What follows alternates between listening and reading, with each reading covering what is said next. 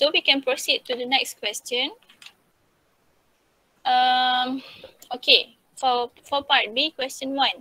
What is the taxonomic unit for any level of hierarchy? Baru kita tengok tadi apa dia? Taxon. Taxon. Okay, taxon, right? Tadilah domain, apa? Family, genus, semua order kan. So that is what we call it as taxon. So complete the Linnaean classification in the table below. Okay, so it gives you the scientific name, Panthera tigris, right? So genus apa dia?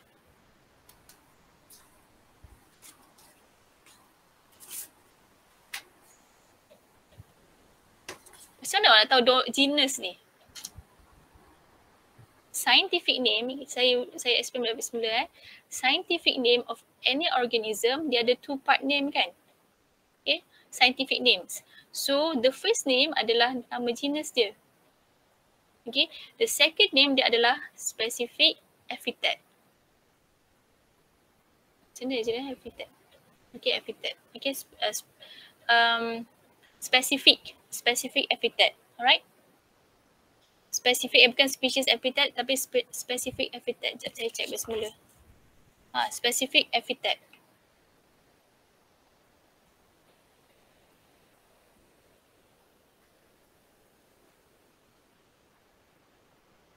Okay.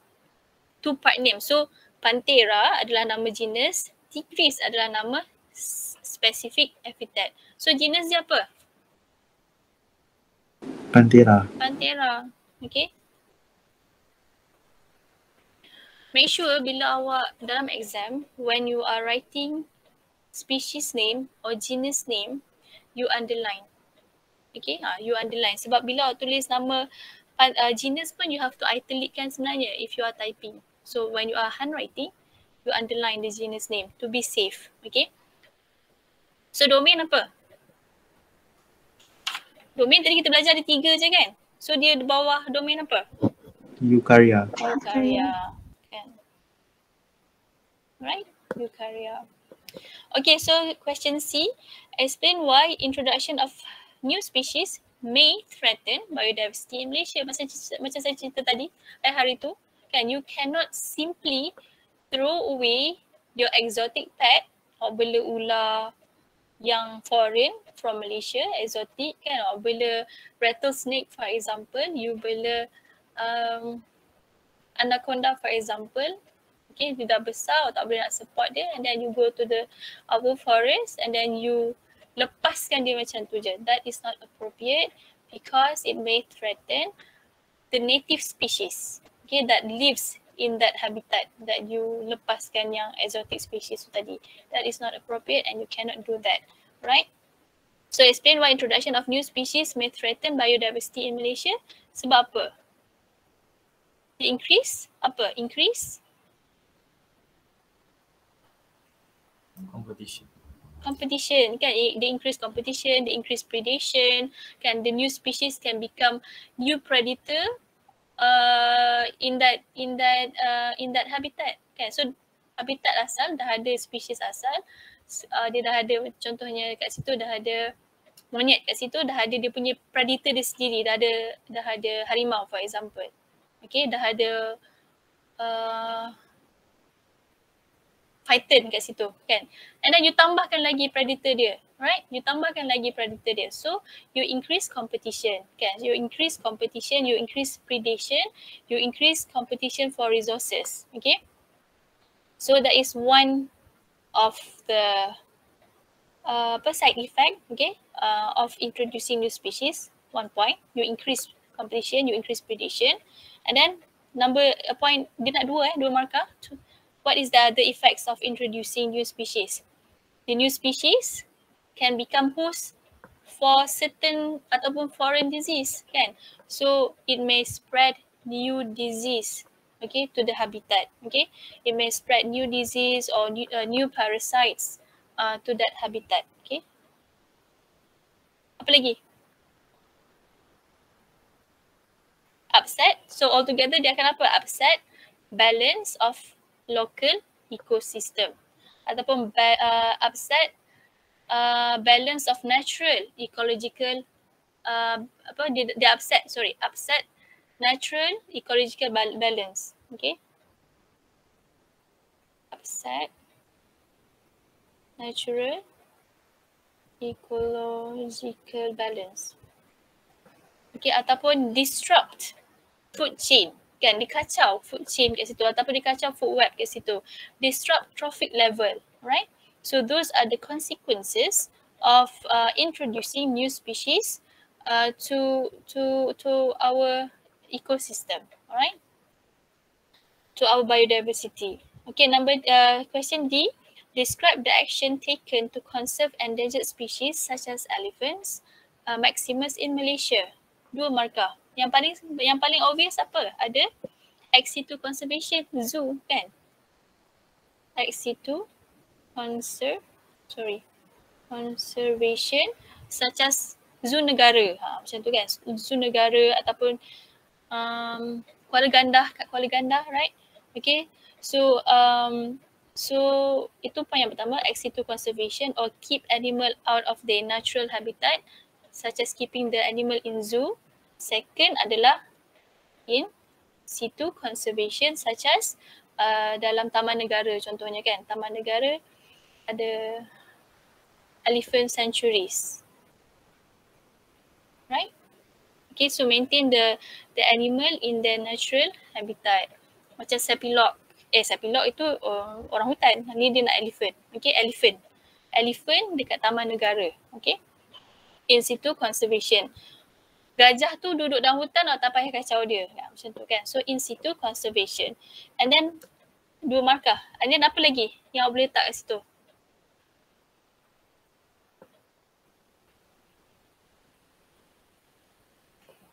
What other methods that are taken to conserve elephant species in Malaysia?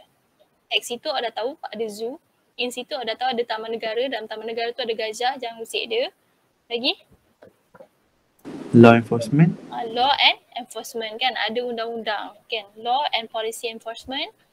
Yang keempat, campaign, kan, so ada banyak campaign untuk untuk pelihara gajah, kan. So NGO programs or campaign to educate the society and also campaign to spread awareness to the community. Campaign lah, kan, campaign by NGOs, whatever lah campaign, right, to conserve our elephants, right. So far, do you have any question?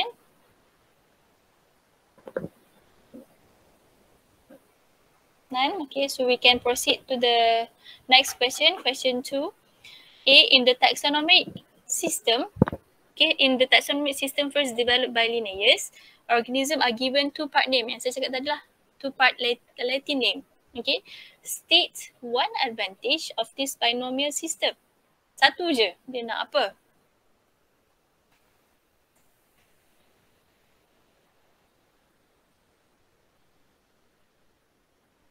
Enable scientists to communicate efficiently. Okay, so saintis dekat Malaysia, saintis kat Singapore, saintis kat England, okay, tahu yang yang mangga tu adalah Mangifera. Nama saintifik dia, dengan nama saintifik dia. So scientists from different location, from different countries know that when they are talking about certain organism, they refer to the scientific name. Okay, so baru dia tahu, okay, itu adalah specifically dia bercakap pasal buah mangga by referring to the scientific names. Ataupun dia specifically cakap pasal harimau tu, kan. So kita panggil harimau, orang putih panggil tiger lah. Takkanlah kita nak cerita pasal harimau, kita guna harimau word, kan. Kita cakap tiger. Tapi kalau kita pergi Afrika, maybe dia tak guna tiger. Dia guna dia punya istilah sendiri. So that's why every species needs to have their scientific names. Okay, so that it allows scientific to communicate efficiently to when they are describing certain species. Okay, and then number 2 is to avoid another point that you can include in your answer, to avoid confusion between organism, because every organism will have their own specific names. Okay, every organism have their own specific name, so this is to avoid confusion. Okay.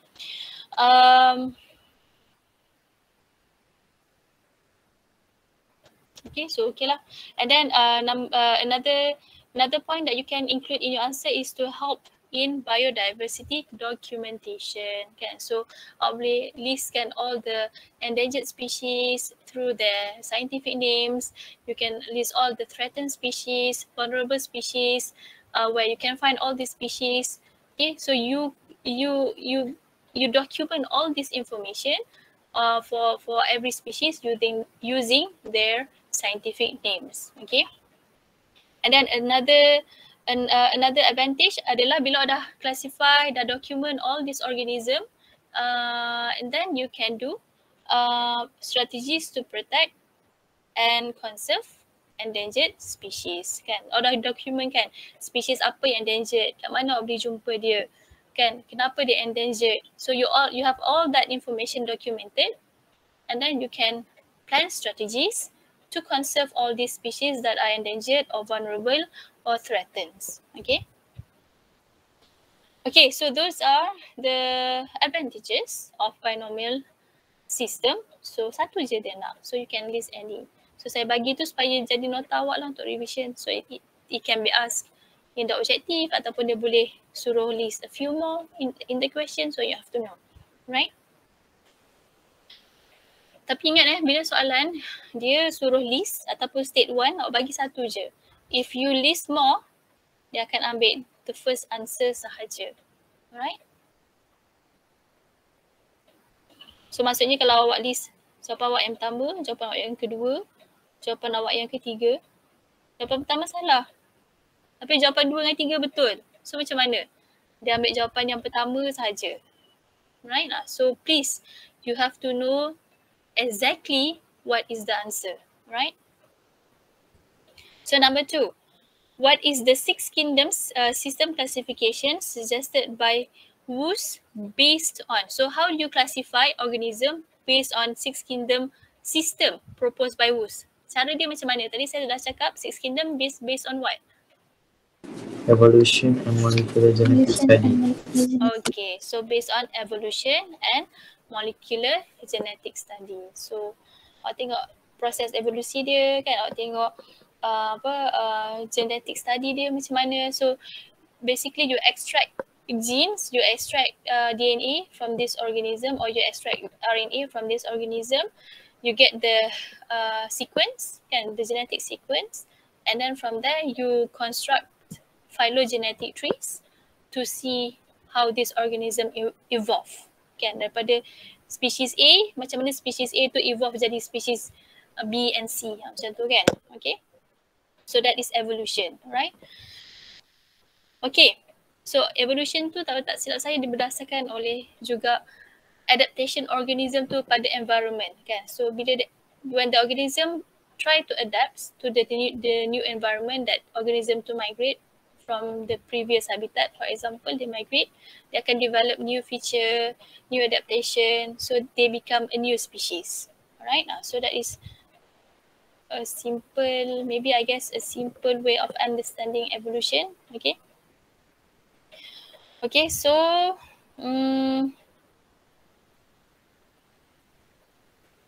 kalau saya nak bagi contoh, saya takut tak tepat sebab saya bukan dalam bidang ni, tapi saya pernah faham.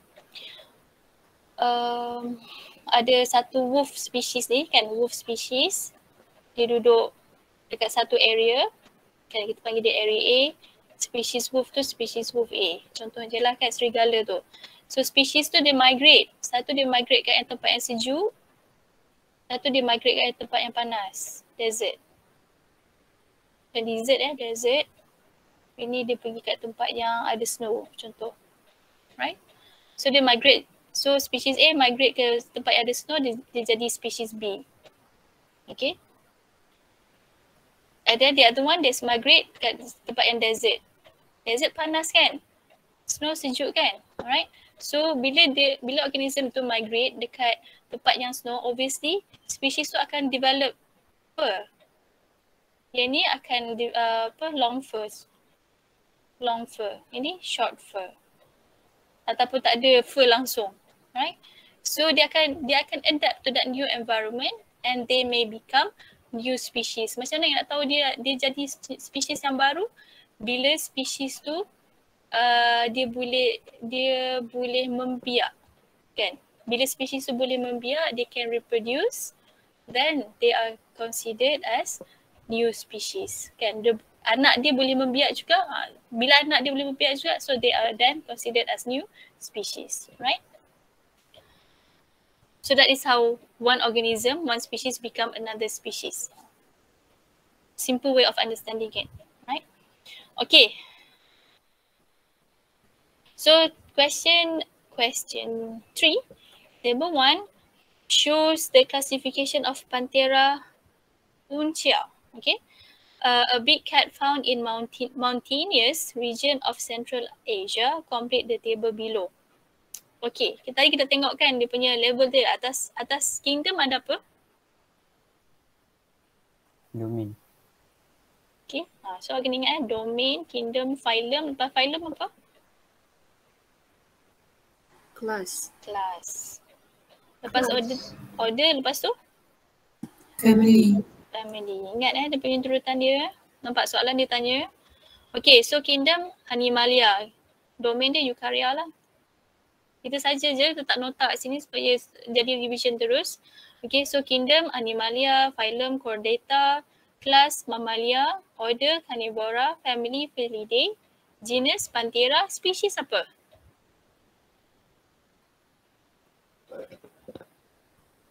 Uncia. Panthera uncia. Tulis balik nama saintifik dia kat situ. Okay, Panthera uncia. Itulah sebut dia. Okay, Panthera uncia. So make sure when you are writing scientific names, because you are maybe dalam exam nanti awak tulis tangan ke, kalau yang tulis tangan underline kan. Make sure second name huruf kecil, first name huruf besar, yang lain tu huruf kecil dan underline kan. Tapi kalau siapa yang jawab exam tu dia type, make sure italic kan sahaja. Okay. So nampak genus pun dia italic kan. So let's say kalau dalam exam nanti kan genus punya box ni dia blank kan, awak kena isi. So make sure when you writing the genus name, you italic kan pada yang type, pada yang tulis tangan you underline kan juga. Okay. So question B, figure 1 is part of the phylogenetic tree for Felidae.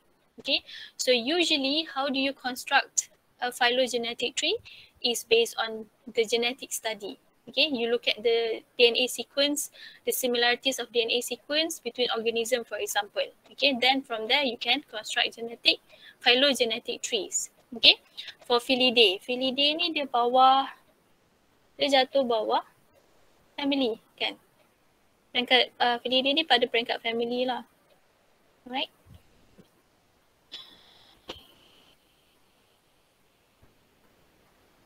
So maksudnya dekat sini adalah Felidae lah. Dekat sini adalah node atau common ancestor yang start dengan family. Alright. Okay. So sini species lah kan. Species. So you have in the family of Felidae you have Panthera leo, Panthera unca, Panthera pardus, tigris, uncia and Neophylis nebulosa. Okay, nebulosa, right. So those are the species under the family Felidae. Dekat node ni, kan ni this is what we call it as node. Node ni kita namakan dia sebagai common ancestor. Okay, nenek moyang sepunya. Maksudnya asal-asal dia adalah daripada individu yang sama. Macam itulah, okay. So, common ancestor. So now question number 1, using the information in figure 1, state 2 cat species that are likely to be most closely related. Satu markah. Dia nak 2. Apa dia? Most closely related. Lion and jaguar. Lion and jaguar. State 2 cat species. Saya tak sure sama ada dia terima tak kalau awak jawab guna nama tempatan ke tak, jaguar. Okay. So lion and jaguar, you can write the scientific name, Panthera leo and Panthera onca. Alright. Kalau awak dah tulis Panthera ni, kan, dah tulis nama full name, second awak dah boleh tulis as initial macam tu. P onca, P tigris, kan. So tapi first name dia mesti tulis full. Alright. So lain, ada lagi tak yang mempunyai common ancestor yang paling dekat? Tiger and snow leopard. Tiger and snow leopard. Nampak? Nampak common ancestor dia sama. Ni pun sama kan. Lion and jaguar, common ancestor dia paling dekat lah. So either you answer Panthera leo ataupun Panthera onca ataupun Panthera tigris dengan Panthera uncia. Right? So ada two possible set of answers. Right? Okay, so based on branch point tu nodes ataupun common ancestor. Explain why clouded leopard, okay, this one here, and snow leopard belongs to different genus. Kenapa? Lepas species apa? Genus kan? Sebelum species ada genus, okay. Lepas tu family. Turutan dia species, genus, family. Ya, species, genus, family. Alright. So kenapa, soalan dia kenapa snow leopard and clouded species belongs to different genus?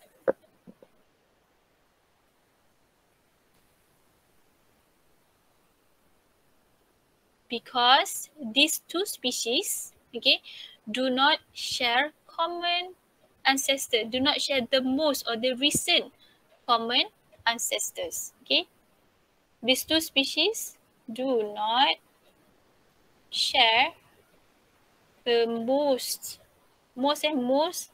recent common ancestor. Tengok common snow leopard, clouded leopard ni. Ni dah satu node kan? Ni satu node tak bertemu lagi. Baru bertemu dekat family. So dia jauh kan? So maksudnya common ancestor dia sangat jauh. So that's why they are considered under different genus. Okay, they do not share the most recent common ancestors. They are not classified under the same genus because common ancestor dia sangat jauh. Okay? Right. So boleh faham? You all faham tak phylogenetic tree ni? Faham. Okay, so okay lah. Alright. Okay, so next question. Question 3. In binomial nomenclature, okay, binomial nomenclature, what are the two taxonomic unit used to write scientific names of organism? Saya dah cakap tadi. In order to construct scientific names of organism, dia ada two part name. Apa dia? Satu apa? Genus. Genus. Okay. Nama yang depan dia genus, nama belakang dia tadi apa? Specific epithet. Specific epithet.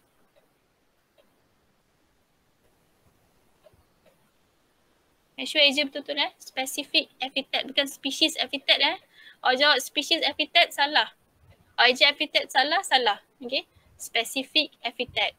Number 1 is genus. Alright.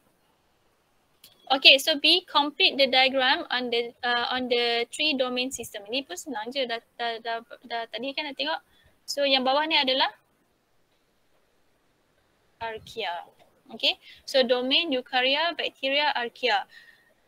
In the domain eukarya ni kita ada 4 kingdom. Saya tulis baik semula.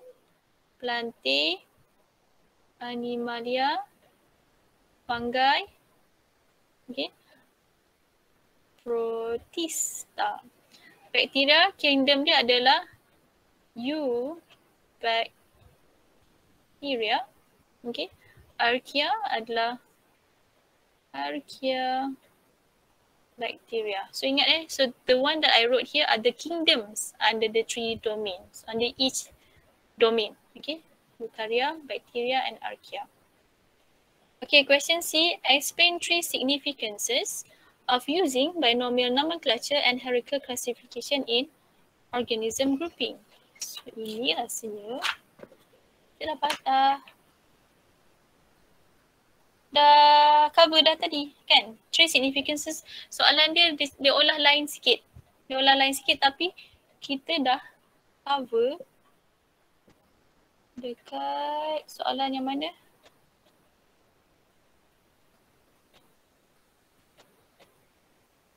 2A1 Roman. 2A1 Roman. Yang ni Ni. Kan? So kita dah cover yang ni. Nampak tak? Sebab tu saya cerita keseluruhan advantage of binomial system tu tadi kan. Avoid confusion, allow for documentation kan. And then apa lagi tu tadi? Allow for conservation, efficient communication between scientists. So ni dia nak satu, soalan lain dia boleh tanya 3. So you have to know all the advantages of binomial nomenclature and also classification ni. Alright.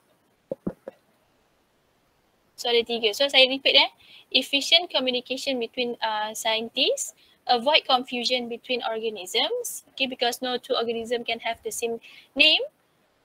Help in biodiversity documentation, and the 4th one is to develop strategies for protection and conservation of endangered species. Alright, so question D. Figure 3 shows species diversity in 2 communities. Okay, species diversity. So community 1 and also community 2. Ada berapa species? 1 species burung, 1 species tak tahu ini maybe burung yang kedua, burung yang ketiga, kiwi. So ada 4 species. Okay, 4 species. Yang ni pun sama. 1, 2, 3, 4. 4 species juga. Tapi kalau species dekat dalam community 2 ni, dia punya number of individual are evenly distributed. 2, 3 macam tu. Tapi kalau species yang pertama ni, walaupun 4 species, tapi species yang pertama ni lebih abundant berbanding dengan species burung dalam ni, kiwi dengan yang ini, ada 1 each sahaja. So which community shows the most diverse? 1 ke 2? Higher species diversity. Dan kenapa? Is it community 1 or community 2? 2. Community 2. Macam mana orang nak tahu community mana yang lebih diverse? Tengok walaupun bilangan spesies dia sama, ada 4, tapi kalau yang lebih diverse adalah bilangan individual pada setiap spesies tu, taburan dia lebih kurang sama. Okay, taburan dia lebih kurang sama. Bilangan individual dia lebih kurang sama. Tapi kalau kenapa community 1 ni not considered as high species diversity? Tengok spesies yang pertama ni, walaupun bilangan individu dia banyak, okey lah. 1 mati tak bagi kesan. Yang ini saya bagi spesies B lah. Spesies B, spesies C, spesies D. Yang banyak ni spesies A. Okay. So kalau spesies C ni mati sebab dia 1 je individual. So maksudnya kat community 1 ni tak stabil. Yang mana nanti dia akan jadi 3 je spesies yang tinggal. Kan? So that's why we cannot consider species 1 as have higher species diversity sebab dia tak stable. Okay. 1 mati tinggal 3, lagi sikit lah. So that's why we choose community 2. Okay, because for the first mark is community 2, markah yang pertama. Markah yang kedua adalah your explanation. Explanation should be the number of individuals, okay, in each species is equally distributed. Okay. The number of individuals are roughly the same. Alright, ataupun the number of individual in one species in community 1 is a lot more compared to the other one, compared to the other species here.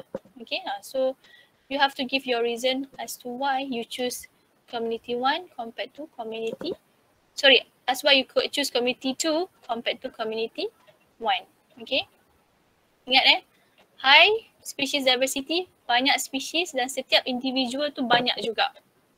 Right? So that is high species diversity. So that's end of biodiversity question. So do you have any question on biodiversity that you would like to ask?